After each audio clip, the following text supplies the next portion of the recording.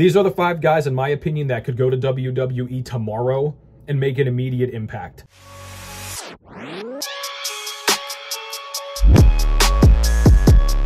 Chest up, shoulders back. Welcome to Revival Wrestling, everybody, where I have better wrestling takes than you, and you know it.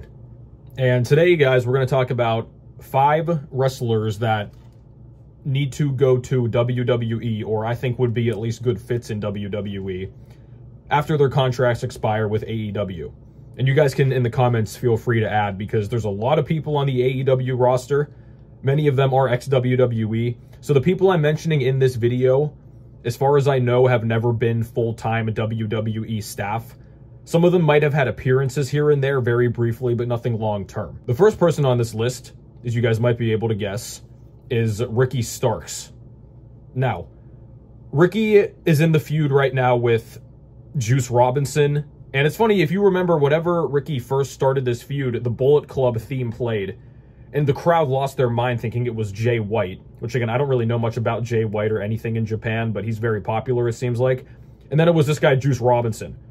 So they blue-balled that, and then a few weeks later, now Jay White actually comes out. So now Ricky is probably going to be with, what, Action Andretti or some goofy nonsense. The point is, Ricky is very, very underutilized. Pound for pound, he's probably the most underutilized talent in All Elite Wrestling. He had a great feud with MJF. Those guys barely had any time to even make the feud happen, and they put on a banger. The match had a few botches in it, but it's not that big of a deal. It was still a very good match. It had a pay-per-view feel to it. Their promo battle was great. Ricky can talk, he can wrestle. In terms of the size, he might need to get a little bit bigger to be taken very seriously, but he's at least tall, right? So he's got everything, tangibly speaking. And if you guys have seen, he is good friends with Cody. I think Ricky came under fire recently because he went to some event that Cody was at, or like he went to some pay-per-view at WWE backstage or a show or something, and he basically posted about it. So I'm sure he's going to be in Tony Khan's doghouse forever. Truthfully, I think that's what he wants. I don't think he cares. I get the impression from watching Ricky lately, he's mentally checked out. I'm sure he feels, and rightfully so, that he is being shafted, because he is undoubtedly one of the best talkers in the company, one of the most organically over guys. But he keeps getting pushed down the card for all these other schlubs that Tony Khan loves to promote. So Ricky Starks, would he be main event material in WWE? I don't fully know. He'd be a great mid-carder, though, for sure, and I think if you give him a few years, I think he could become in world title contention eventually. Because that's WWE's biggest problem, too, man. They lack characters who are captivating and who people really want to see. And Starks fits that bill. He's friends with Cody. He's mentally checked out. All signs point to him going to WWE. I just hope they don't screw him up. And on the topic of Ricky, the next guy on this list is his former FTW teammate, Powerhouse Hobbs. And Hobbs has a star written all over him. He's got the size, he's got the look, he's gotten better on the promo game. I mean, he is just a ton of untapped potential. So he currently, if I'm not mistaken, unless AEW changed the title again, which they might by the time you see this video, they love to play hot potato with their TNT belt or whatever it is. But Hobbs is the champion at the current point, but to win that, he had to get the assistance of freaking QT Marshall. And now they do this gimmick where QT's his manager and they do like a TMZ type of segment. It's just so ridiculous, man. Once again, it's a typical case of AEW has somebody that could be a big star and Tony Khan totally butchers it. WWE is not immune to this, but the AEW fans talk like Tony just does everything right, and it's like, nah, he does plenty wrong. So Hobbs, in this current gimmick, it's not going to go anywhere. I don't really know what else to say about the guy. He's got everything on paper you would want in a future star. Going to something like WWE where he really learns about like the technicalities of wrestling, more production type stuff like the timing, all this stuff that in AEW, none of them learn or are told, or I guess they don't pay attention if they are told. You know, these talent are always looking at the wrong camera. They can't get to commercial break in time, all these spots, right? Promos and stuff. So WWE's really buttoned up structure, I think, would help him a lot in terms of developing like his promo game and the character more so. And even if Hobbs has to go to WWE and need a manager there, that's fine. He's still a big beast. People are going to watch him based on that fact alone. So you don't have to put Hobbs and Starks together in WWE. I don't know if you even want to do that necessarily, assuming they go there, but Hobbs' full potential would be unleashed in WWE.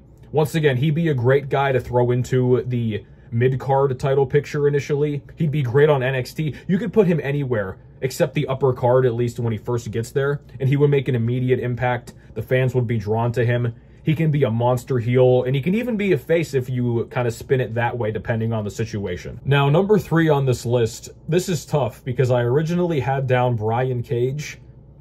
I think his physique definitely matches WWE better, but charisma-wise, he's tough because he's just not a good talker. He's one of those guys where his physique does not match his voice. So I'm conflicted if I should say Brian Cage or Lance Archer here, because Archer is taller. Archer, I haven't heard him talk a lot recently, but as far as I know, he can at least cut a halfway convincing promo. So maybe we're going to have to call number 3 a tie, Brian Cage and Lance Archer. Either way, neither of these guys are utilized.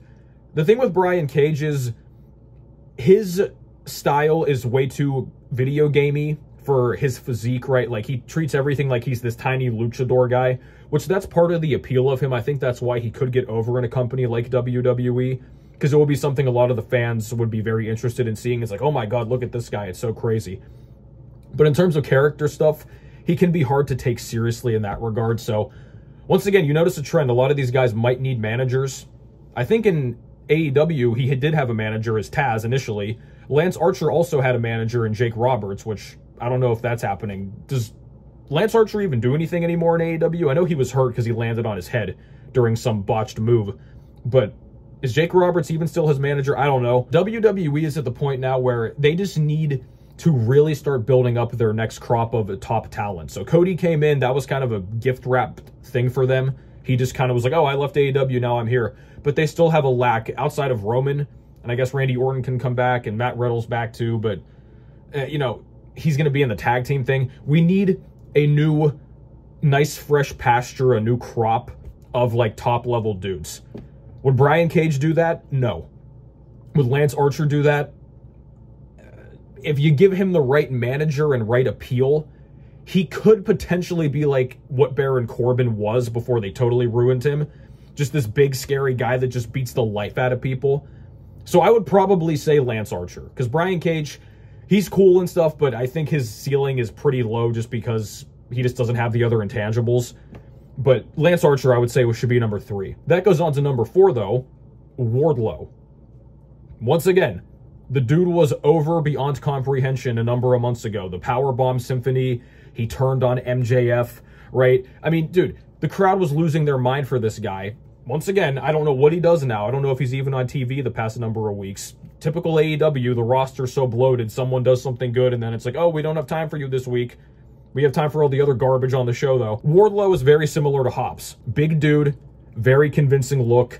Wardlow is more clean-cut looking than a guy like Hobbs is, so I think Wardlow could do better as a big face, whereas Hobbs could be a big heel, if you want to go that route with it.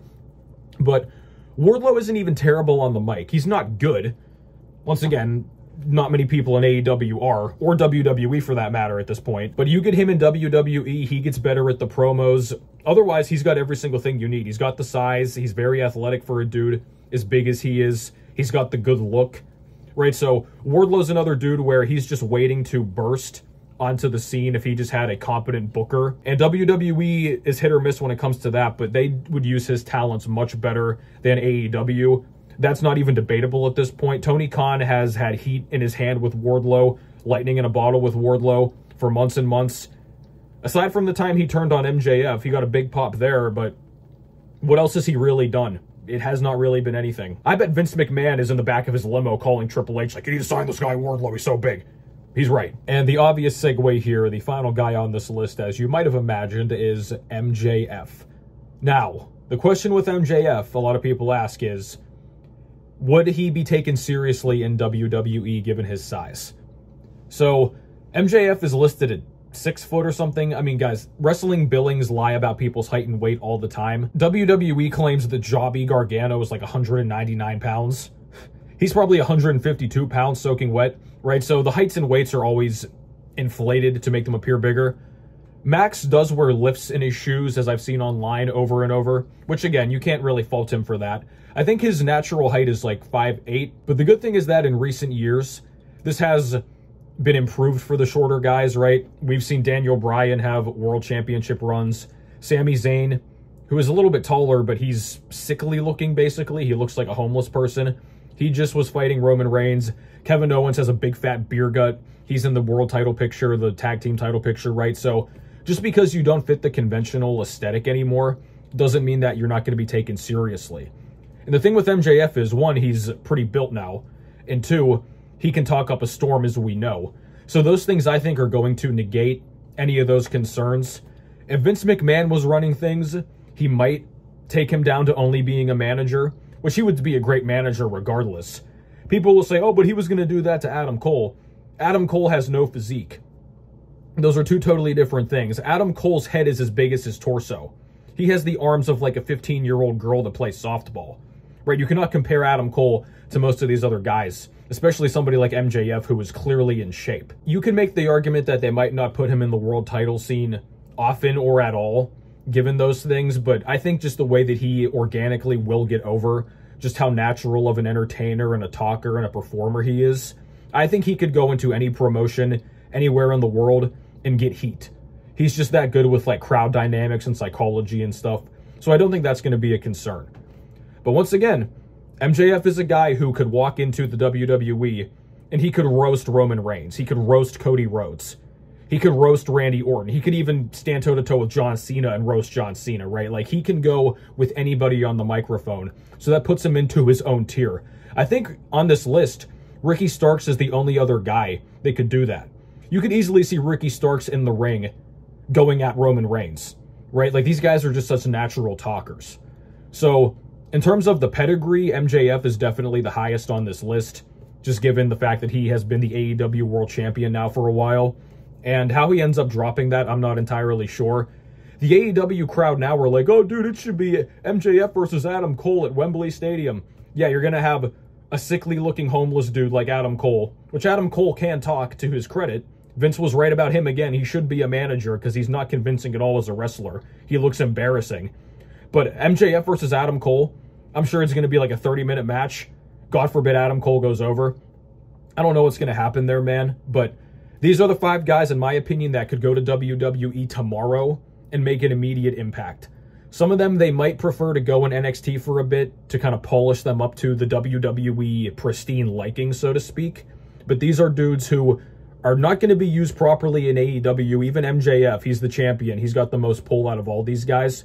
He knows that Tony Khan is a mark. He has said it himself in promos over and over and over.